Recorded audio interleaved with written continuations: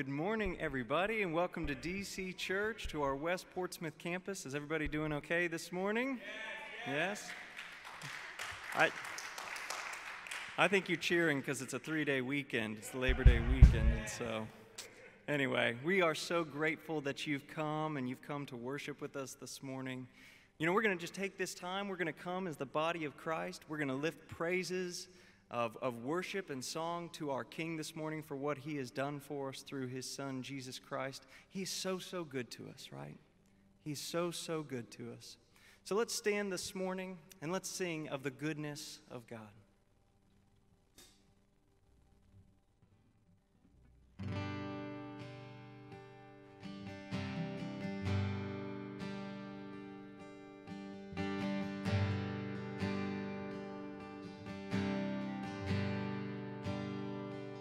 I love you, Lord.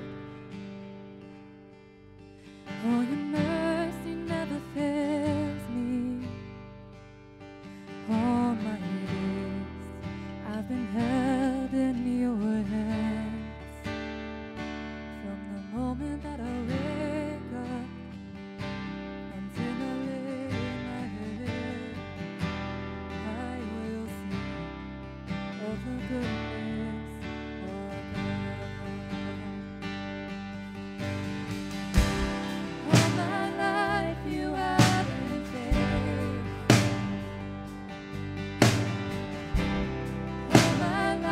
You have been so good.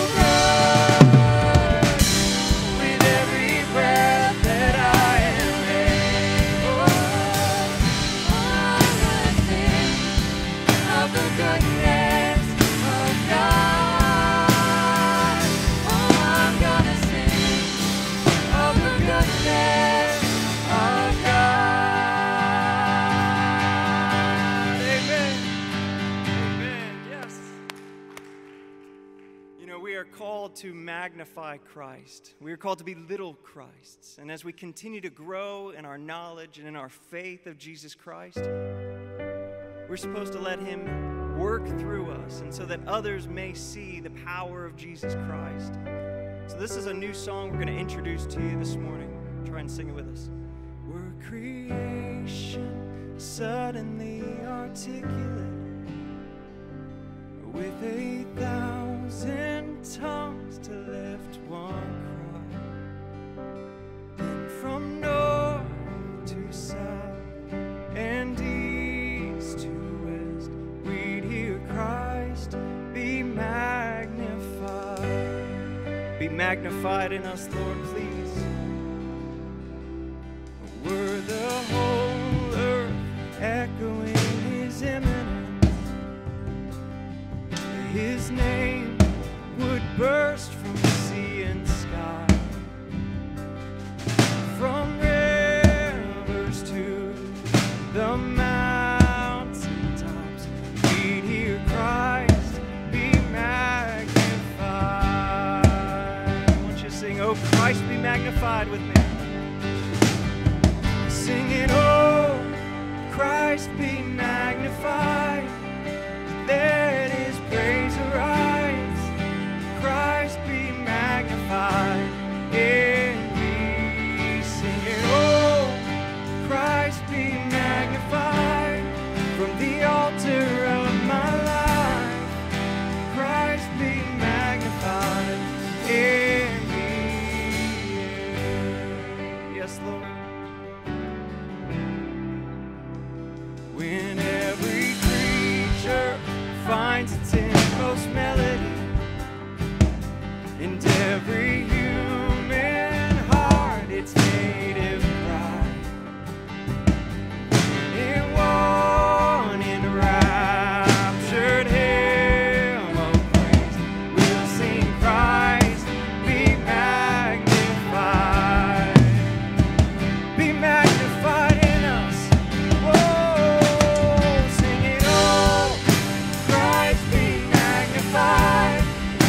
Let his praise arise. Christ be magnified in me. We're singing, "Oh, Christ be magnified from the altar of my life. Christ be magnified in me."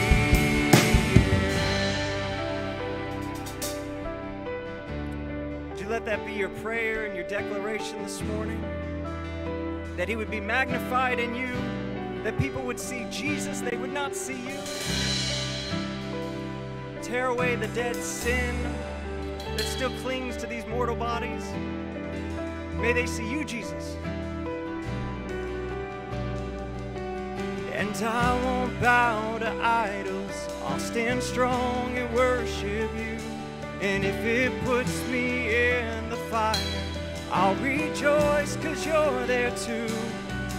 And I'll be for my feelings, fast to what is true. And if the cross brings transformation, then I'll be crucified with you. 'Cause death is just a doorway into resurrection life. Yes, if I join you in the suffering, then I'll join you when you rise. Return in glory with all the angels and the saints, my heart will still be singing, my soul will be the same. Oh, Christ be magnified. Just let his praise arise. Christ be magnified in me. Oh,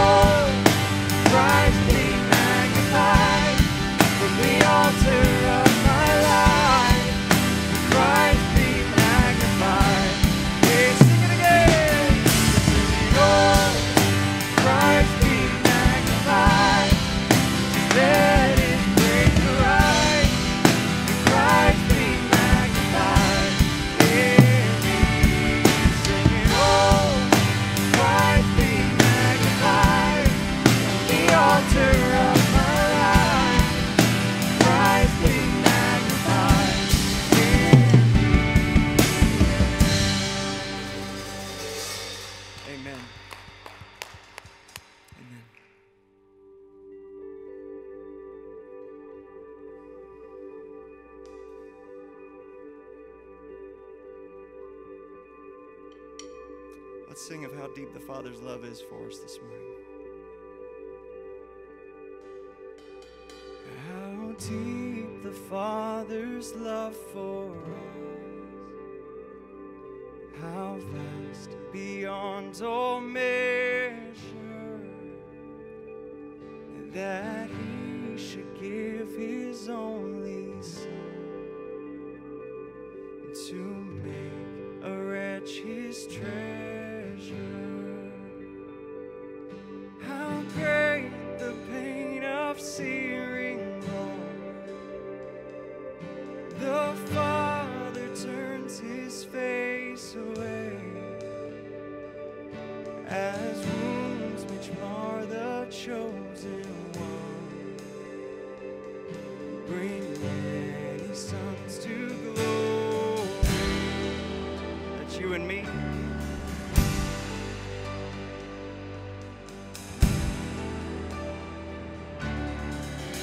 Behold Him, behold the man upon a cross, my sin upon His shoulders.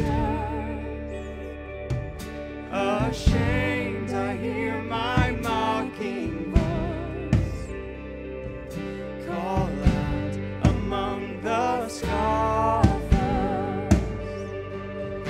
It was my sin that held Him there deep until it was accomplished.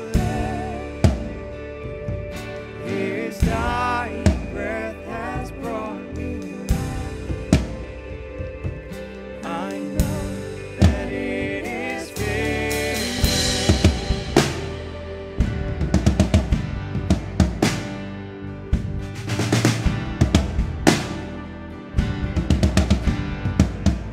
Yes, it is finished. Whoa.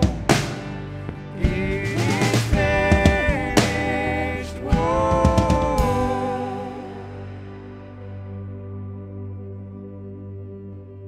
I will not boast in anything.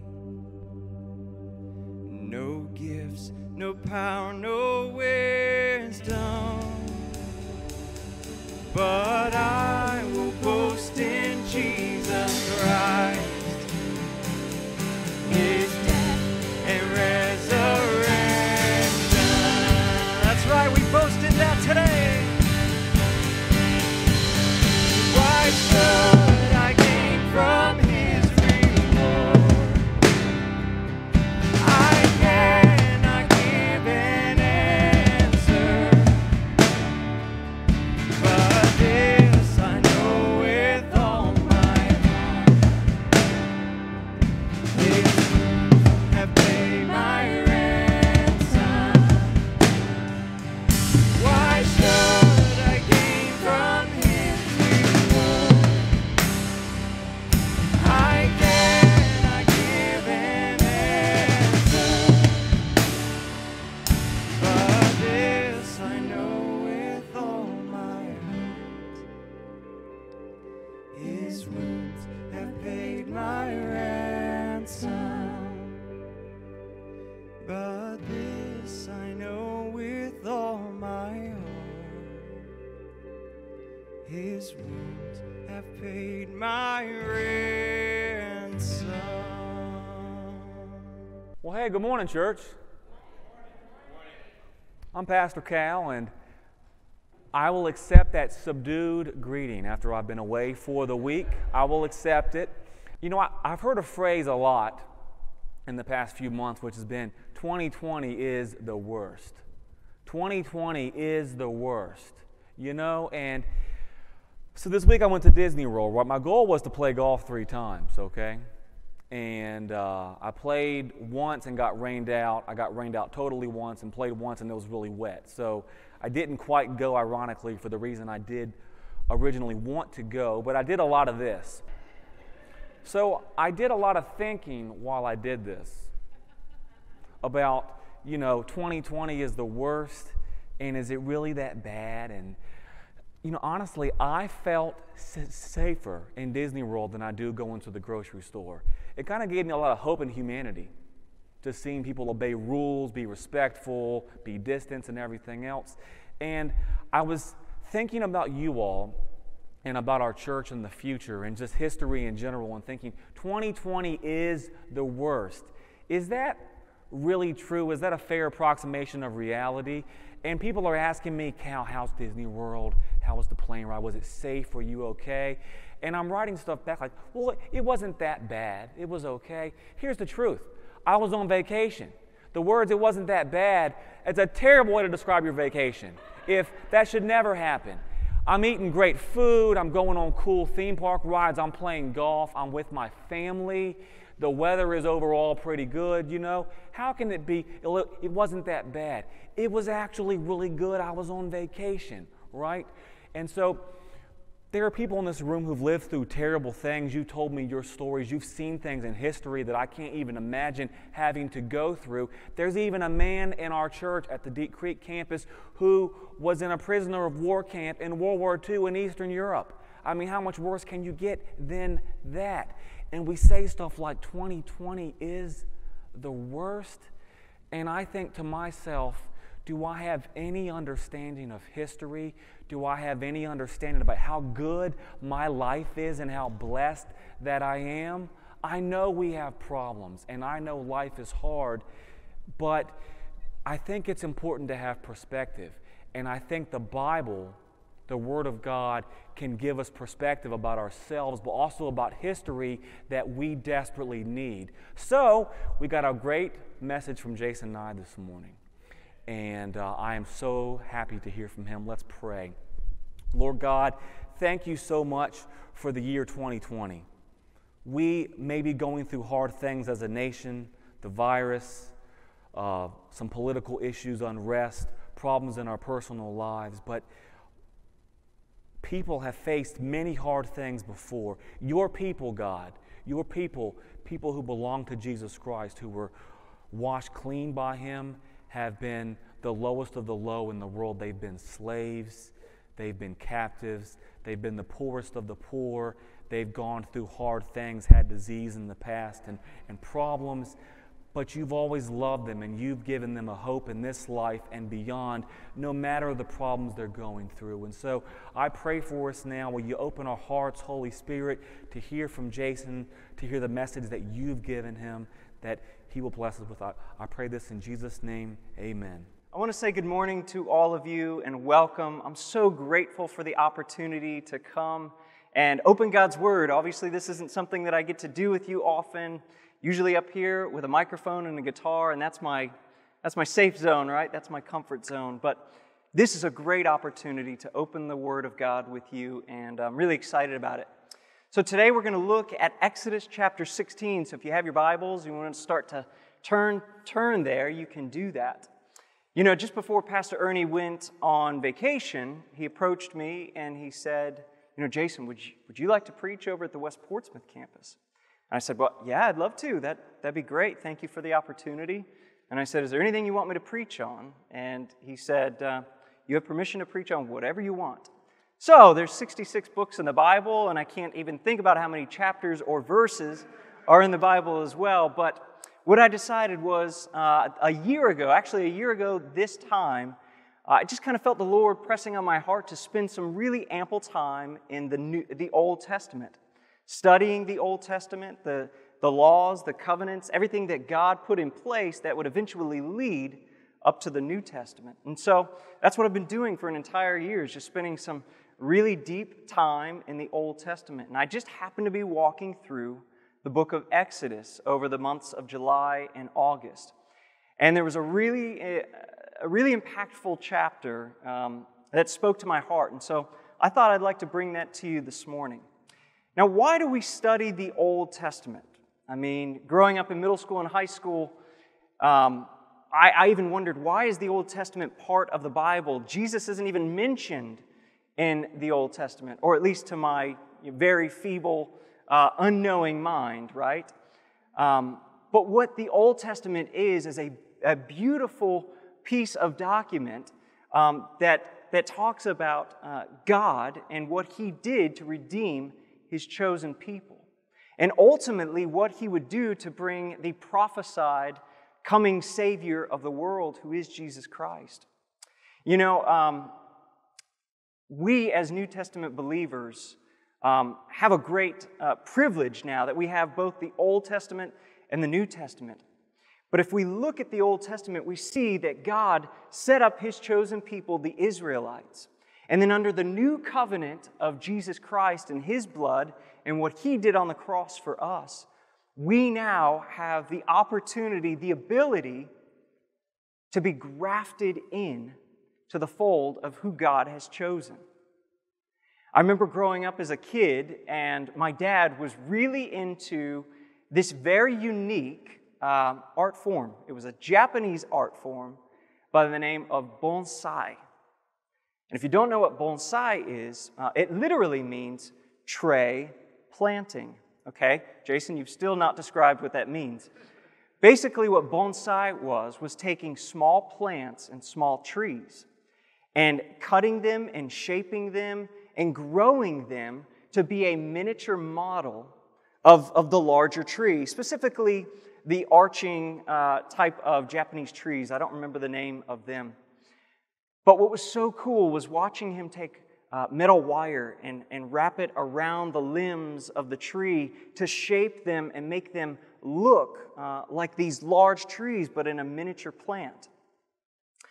And one of the coolest techniques that I ever got to watch him do was something called grafting, where he would chop off a limb, take that limb, and move it to another part of the tree.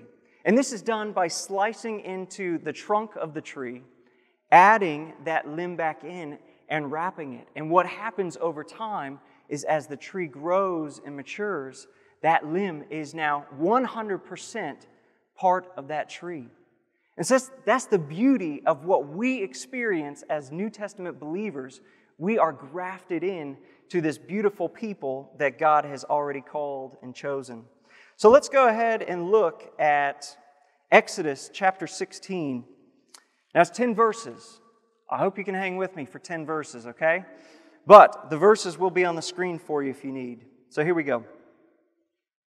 The whole Israelite community set out from Elim and came to the desert of Sin. That's not a figure of speech. That's just literally the name of this desert, right? Which is between Elim and Sinai. And it was on the 15th day of the second month after they had come out of Egypt. Now this date is very important. If we were to go back just a few chapters when they left Egypt, it said that they left on the 15th day of the first month. So now we know that this context here, this helps us know they've been traveling for exactly 1 month, okay? Verse 2, in the desert, the whole community grumbled against Moses and Aaron. The Israelites said to them, if only we had died by the Lord's hand in Egypt. There we sat around pots of meat and ate all the food that we wanted. But you have brought us out into this desert to starve this entire assembly to death. Then the Lord said to Moses, I will rain down bread from heaven for you. The people are to go out each day and gather enough for that day. In this way, I will test them and see whether they will follow my instructions. On the 6th day, they are to prepare what they bring in, and that is to be twice as much as they gather on the other days. Verse 6.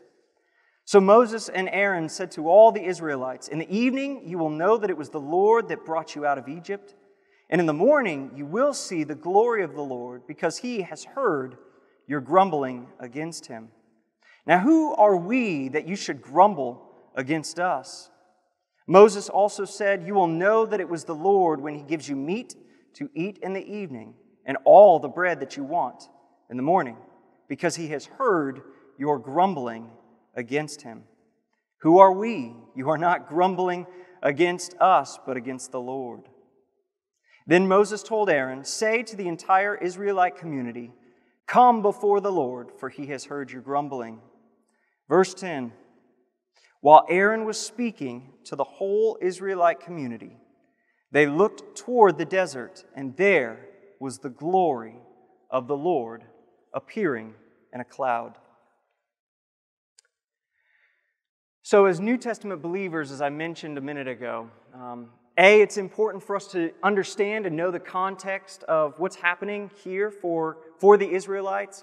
But also, as we read it as New Testament believers, I think it's important for us to take these 10 verses and decide what's the main idea, or what is it that God wants to teach us this morning through these 10 verses. And I think it's simply put this way: if I am only focused on myself, then I can miss God's grace, provision, and glory. Now, here's what I'm not saying, okay? Don't read into this. I'm not saying God will withhold those things, because I don't believe that's who God is. But what I am saying is that if my eyes are only focused on myself, I can miss what God wants to do in and around me, right? So let's go ahead and unpack these verses here in just a minute. Before I do that, I was thinking about this. The reason this whole message stirred up in my heart several weeks ago was the hurricane. The hurricane that came through our area. Everyone remembers the hurricane or the tropical depression or whatever it was, okay? So we know it's coming. Wake up, it's 4:30 in the morning, and everybody's phone, I'm sure yours like mine, is going nuts because there's tornadoes all around us, right? And so we wake up, we get our kids to a safe spot, and as we are doing that, our power goes out. Now, something you should know about my house and my community: if we get a 10-mile-an-hour breeze flowing around our house, the power goes out. I don't know if we're on an old power grid or what, but we have just gotten used to losing power. Now, there's a community that sits right behind my house, no more than 27 feet away from the back of my house. And two people that you know and love in this congregation live in that community, and their names are Andrew and Ashley Shea. Their community never loses power, ever. How can we be 27 feet away and they never lose power? So it's 4:30 in the morning. We are getting our family to a safe spot, and I go to my hallway window upstairs, looking out at that community going, today's the day. Today's the day. And the wind and the rain is going sideways outside the window, but I see the lights on inside and outside their homes, and they begin to flicker. And flicker. And I'm going, come on, turn off. And wouldn't you know it, it turned off. But then 30 seconds later, it came right back on. I don't believe in karma, but I think for that one moment, there was karma in my house, because those lights came right back on and stayed on for the entire day. We were without power for 14 and a half hours, and I actually know there's people in this room that were out for longer than that. And so, here's the point. I grumbled. I was so concerned about myself. I was so focused on me that I was willing to do a rain dance to see somebody else's power go out, right? So Andrew and Ashley, I'm sorry for wishing that on you, but I really hope you lose power one day just to see what it's like. It's not fun, okay? So as we move on this morning then, if I'm only focused on myself, I can miss God's grace in my life. I want to read to you verses 2 and 3 once again. In the desert, the whole community grumbled against Moses and Aaron. The Israelites said to them, "If only we had died by the hand of the Lord in Egypt." Listen to what they say. This is what they're most concerned about. There we sat around pots of meat, and we had all the fill that we want, but you have brought us out into the desert to starve us. You see, what the Israelites are doing in this moment is they are solely focused on themselves in the here and the now. We have the privilege of knowing what happens to the Israelites. God takes them to the promised land, the land that's flowing with milk and honey, the land that He set apart for the Israelites, right? But they're so focused on this moment where they don't have food right now that they forget that they've just been led out of slavery and bondage. You see, this is God's grace that they were missing because they were solely focused on themselves. Now, in this moment, Moses has just become a convenient scapegoat for the Israelites. They were so focused on themselves that they had no knowledge of what was to come in the future. Now, I've been listening to this pastor by the name of Sandy Adams out of Atlanta, Georgia, and he's been preaching through the book of Exodus as I've been reading through it as well. And he has this great quote that I've kind of grown to just embrace and say it out loud in my head as much as possible. And it talks about our selfishness and specifically this chapter. He says this: when we swear, we take the Lord's name in vain. When we swear, we take the Lord's name in vain. But when we grumble, we take the purposes of the Lord in vain. When we grumble, we take the purposes of the Lord in vain. You see, when we begin to complain about the circumstances that we find ourselves in, when we begin to complain about the resources that we've received, if we begin to complain about the direction that God is leading us, or even better yet, if we begin to complain about the authority that God has set up over us, we are not complaining against man. We're complaining against God. We are grumbling against God. If we in this room who are saved, meaning we have placed our faith and trust in Jesus Christ, and believe that our God is a sovereign God, meaning He is totally in control of our lives, then when things don't go the way that we want, or the circumstances change from the way we want them to be, what are we saying about God? What are we saying about God when we begin to complain about the things in our lives?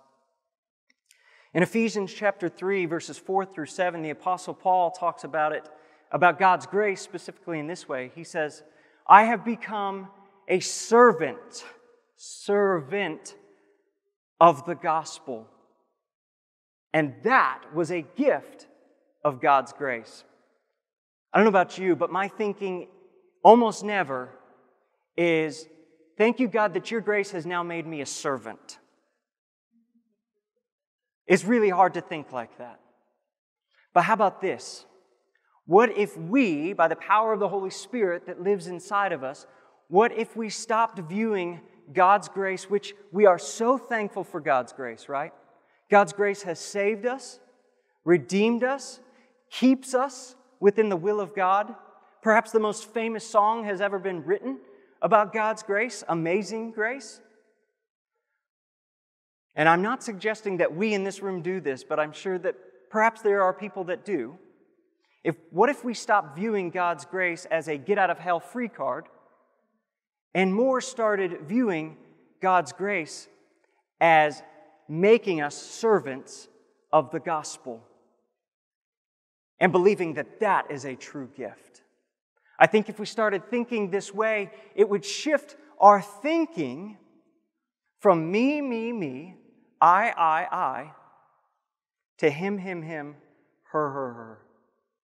I think it would change the way we view our neighbors, our friends, and our coworkers who do not know Jesus. So if I'm solely focused on myself, I can miss God's grace in my life. Not only can I miss God's grace in my life, but I can miss God's sufficient provision in my life. God's sufficient provision. Let me read verse 4 to you once again. Verse 4 says this: Then the Lord said to Moses, I will rain down bread from heaven for you. And the people are to go out each day and gather enough for that day. In this way, I will test them and see whether they will follow my instructions. Here's what God wanted for the Israelites. He wanted them to trust daily. Daily trust. And how was He going to do that? If we were to continue reading on in chapter 16, we would see that God provides a bread-like substance called manna and meat, which was a migrating bird called quail. And He gave that to them each and every day. Now, God told the Israelites to only take what they needed for that day. And it was a specific amount. It was 1 omer, which in our measurements today is 7 pints, okay? So they were only to collect 7 pints of manna per day. Now, manna was this miraculous bread that God would place on the floor, the ground floor, and in the morning, as the dew would lift, the manna would be spread out, and they would go and they would collect what they needed. Now, if we were to continue reading on, we would find that when people began to hoard more than what they were asked to get, the manna would begin to spoil. As the sun would rise, it would melt, it would begin to rot, and it would stink, and the worms would begin to cling to the manna. And so in this way, God wanted to see that His people would trust them daily for what they were supposed to receive. I want to read to you John chapter 6, just a few verses, 28 to 30-something, okay? And what we're picking up here in John chapter 6 is a story that you all know, where Jesus feeds the 5,000, right? Where He takes 5 loaves of bread and 2 fish and feeds the 5,000, in which we know from scholars there's even more people than that. But here we see a conversation happening between both Jesus and His disciples, okay? So verse 28 says this, "Then they asked Him, 'What must we do to do the works that God requires?' And Jesus answered, 'The work of God is this,'" check this out, "'is to believe in the one He sent.' So they asked Him, 'What sign then will you give us that we may see it and believe you? What will you do? You know, our ancestors ate the manna in the wilderness. As it is written, He gave them bread from heaven to eat.' And Jesus said to them," check this out, "'Very truly I tell you, it is not Moses who has given you the bread from heaven, but it is my Father who gives you the true bread from heaven. For the bread of God is the bread that comes down from heaven and gives life to the world.' 'Sir,' they said, 'always give us this bread.' And what does Jesus say? 'I am the bread of life. Whoever comes to me will never go hungry, and whoever believes in me will never be thirsty.'" God wants us to trust in Him daily for His specific and sufficient provision. How did Jesus teach us to pray as He was teaching His disciples? He said, "Give us this day our daily bread."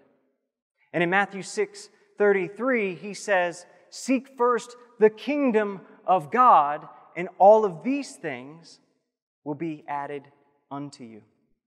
You see, there's many things in our lives, if we're not careful, that can keep us from trusting in the sufficient provision of Jesus. A hefty bank account. Oftentimes we can trust in the surplus rather than the Savior. The things we own, the possessions that we have. And none of these things are bad. But when they take precedent and when they take priority in our lives, then we are walking away from what God has called us to do, to trust Him. So not only if I'm focused on myself can I miss God's grace and God's specific and sufficient provision, lastly, we can miss God's glory in our lives. We all have experienced God's glory in one way or another, and we could go around the room and you could tell stories of what God has done in and through your life. One way that I'm sure we all have experienced God's glory is through His creation, how He has created majestic, beautiful, wonderful things. I'll never forget when I was 8 or 9 years old, my parents took me on a trip to Montana. And that was one of the most amazing experiences I have ever witnessed. We got to go on little excursions through Yellowstone National Park. We got to watch the Old Faithful geyser, and we got to see some of the most amazing, wild, and majestic animals. One thing I experienced, which was really quite sad as an 8-year-old, was watching a brown bear, I believe a grizzly bear, who had captured a small deer and was dragging it up a hill. And it was still alive and crying, and it was really, really sad. But that is God's creation, right? That is nature, and that is His glory on display. But the pinnacle of God's glory, is in the work and in the person of Jesus Christ.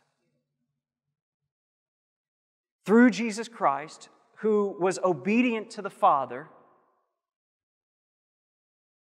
decided that His life must be laid down for His creation. And you and I are the recipients of God's glory in our lives because of what Jesus Christ has done for each and every one of us. You see, we can tie this whole message up in one thing: in the cross. Because it's in the cross that we see God's grace. It's in the cross that we see God's provision. And it is in the cross that we see God's glory. So what is our response this morning as we prepare to close here? Our response is this. Let's think about the old hymn, "Turn Your Eyes Upon Jesus." I want you to listen to the lyrics here. Turn your eyes upon Jesus. Look full in His wonderful face. And the things of earth will grow strangely dim in the light of His glory and grace. I want to close with this, just a reminder, or just think about the example of Peter, where Peter saw Jesus walking on the water. And he said, "Lord, let me come to you." And Jesus said, "Come." Peter's eyes were locked on Jesus. Locked on Jesus. And you all know the story. What happened when Peter took his eyes off Jesus? He sank. He allowed his circumstances to crowd out the Savior. So here's my encouragement to us this morning, and then I'm going to pray and our band can come on up. My encouragement is this. With the power of the Holy Spirit in your life, not by pulling yourself up by the bootstraps, okay? With the power of the Holy Spirit that lives inside of you, seek the face of Jesus. And there you will see His grace, His provision, and His glory in your lives. So let's pray. Father God, I love You, and I praise You, and I thank You for all that You do in our lives. God, my prayer this morning as we close out this morning is that, God, You would help us through the power of Your Holy Spirit to focus on You. That, God, we would witness and recognize that, God, You have amazing grace. You have sufficient provision, and your ultimate pinnacle of glory, which is Jesus Christ, on display for us through the cross. I pray, God, that we would seek those things, that we would trust in those things, and that, God, we would take our eyes off ourselves and our circumstances and place them solely on you. Help us to turn our eyes on you, Lord. And it's in Jesus' holy and precious name that I pray. And everyone said, Amen.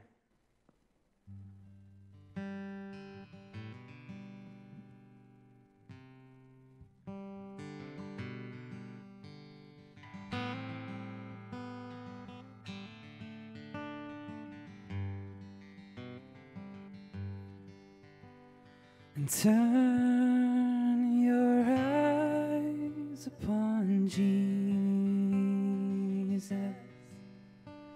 Look full in His wonderful face, and the things of earth will grow strangely dim in the light of His glory and grace.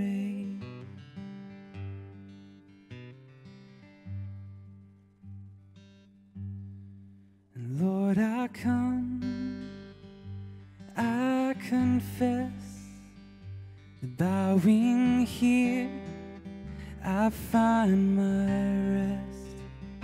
'Cause without you I fall apart.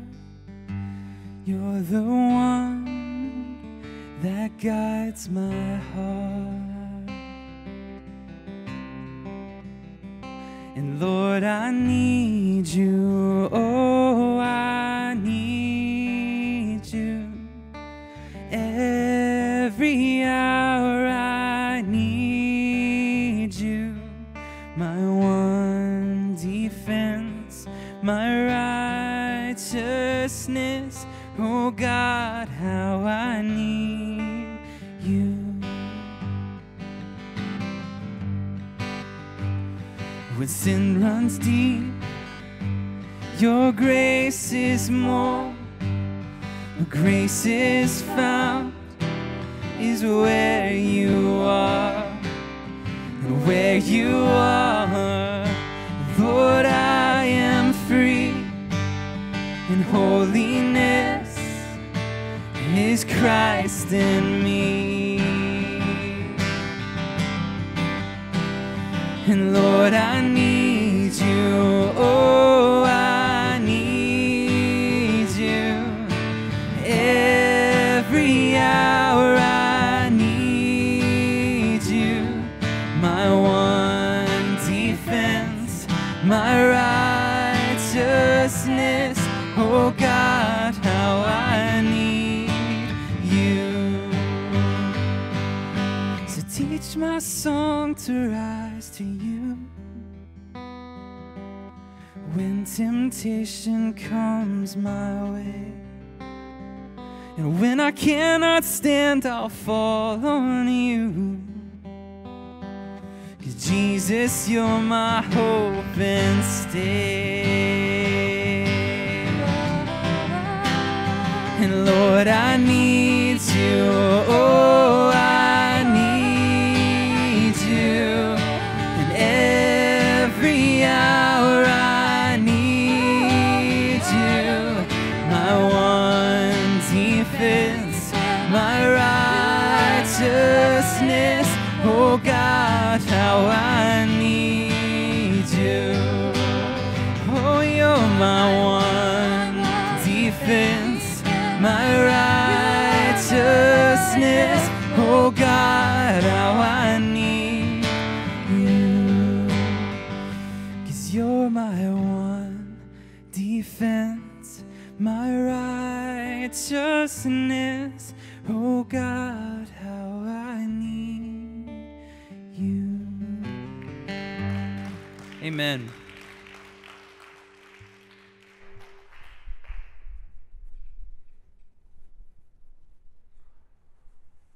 What a great, great message that Jason gave to us this morning. I was very encouraged to know, like you were, by that message.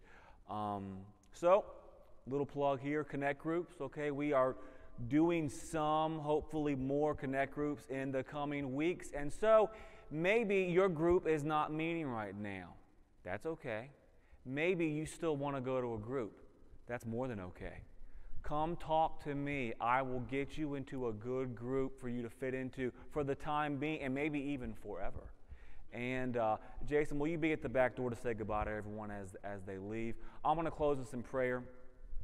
Lord God, thank you so much that you are unchanging and that our grumbling, our complaints about life, they tell us a lot more about our relationship with you than we may even want to believe. But I pray, God, that you use the Word of God, you use the book of Exodus and the experience of the Israelites to prune us, to make us the kind of graft that we ought to be. We are a part of this new great work that you're doing, God, and just help us to be worthy of that calling, to root out evil in our lives and take it away and make us the kind of graft we ought to be. I pray in Jesus' name, amen.